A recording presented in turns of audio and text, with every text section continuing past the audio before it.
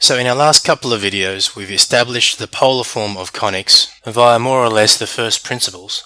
So now let's make sense of it by doing an example. So here in example 1, let's identify and sketch the equation r is equal to 3 divided by 2 plus 2 cos theta. Now the very first thing we need to do is to manipulate this equation a little bit so that it has the form r is equal to L divided by 1 plus e cos theta.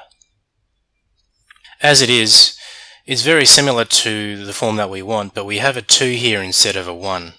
So if I take the equation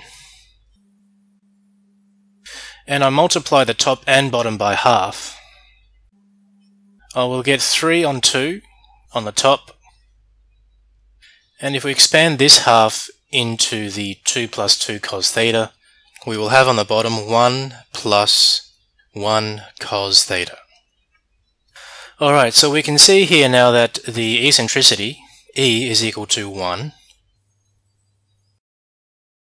So what this means is we have a conic section with an eccentricity of 1. And which conic has this property? It's of course a parabola. And this parabola will have its focal point at the pole. Now in order to roughly sketch this parabola, we'll need a few more bits of information. The key one would be the position of the vertex. Okay, now also note here that the sign in the denominator is a positive. When we have a positive, we know that the directrix of the conic is located on the right hand side, and thus the parabola would open up towards the left. So if the focal point is located at the pole, then the vertex will have an angular coordinate or an azimuth of 0. So the vertex occurs when theta equals 0. So when theta equals 0, r is equal to 3 on 2 divided by 1 plus 1 cos 0, and cos 0 is equal to 1. So we have 3 on 2 divided by 1 plus 1, which is equal to 2, which is equal to 3/4. So the vertex occurs at polar coordinates of r theta equals 3/4, 0. And to make this sketch even more accurate, we have the semi-latus rectum length, L, is equal to 3 on 2. So let me note that we have semi-latus rectum. Now the semi-latus rectum we know is parallel to the directrix. So the points on the parabola directly above and below the focus will have the radial coordinate of 3 on 2 and an angle of 90 degrees or pi on 2.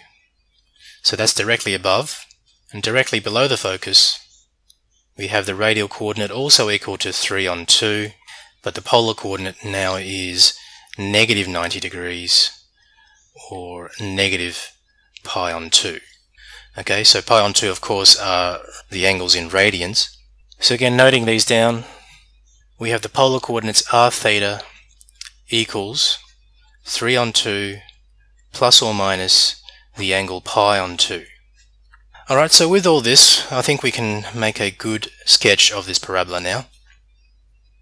Alright, so on our chart here, we have the focal point located at the pole. The vertex is located along the polar axis at a distance of 3/4. So let's say 3/4 is about here. So let's label this as r theta equals 3/4, 0. And this is the vertex. And at a polar angle of 90 degrees, or pi on 2, we're at a radial distance of 1.5 away from the pole, or the focus. So I'll note this point here as r theta equals 3 on 2 pi on 2. And I'm sorry, I made a little error here. This should be 3/4. And to be clear that we're dealing in polar coordinates, I'll mark the vertex with an arrow as well. But I must admit it does look a bit messy with this cyan color. Now equally, when we're at the angle of negative pi on 2, we are also radially 1.5 units away from the focus. So here we have the coordinates r theta equals 3 on 2, comma negative pi on 2.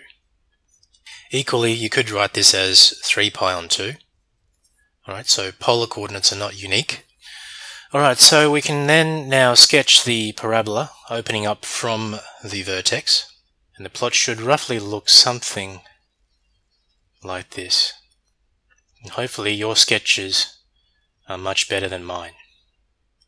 Alright, that's not very good at all, but probably the best that my unsteady hand will allow on this slippery tablet. Alright, so that'll do it for example 1. Stay tuned for example 2 where we will sketch an ellipse. Please like this video if you have found it useful, and if you want to stay up to date with my latest videos, please subscribe. Till next time, best of luck with your math studies.